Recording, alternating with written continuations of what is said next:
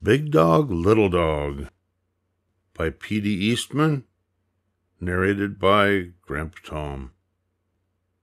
Fred and Ted were friends. Fred was big, Ted was little.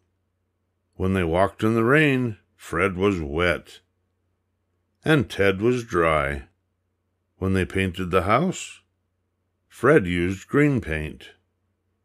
Ted used red.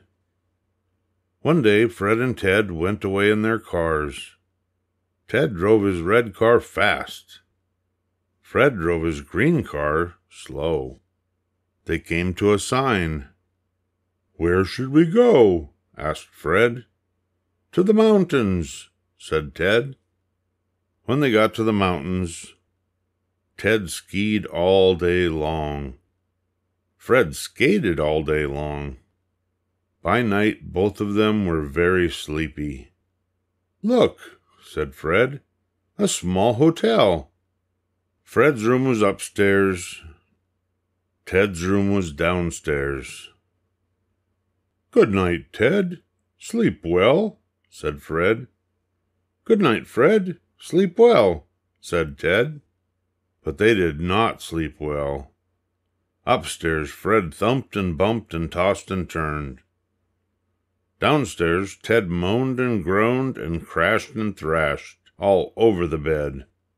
The next morning, Fred said, "My bed is too little." "My bed is too big," said Ted. "I know what to do," said the bird. "Ted should sleep upstairs and Fred should sleep downstairs." "Back to bed!" yelled Ted. "Back to bed!" yelled Fred. Ted jumped into the little bed upstairs, and Fred jumped into the big bed downstairs. Ted slept all day long in the cozy little bed, and Fred slept all day long in the cozy big bed. Well, that was easy to do. Big dogs need big beds. Little dogs need little beds. Why make big problems out of little problems? The end.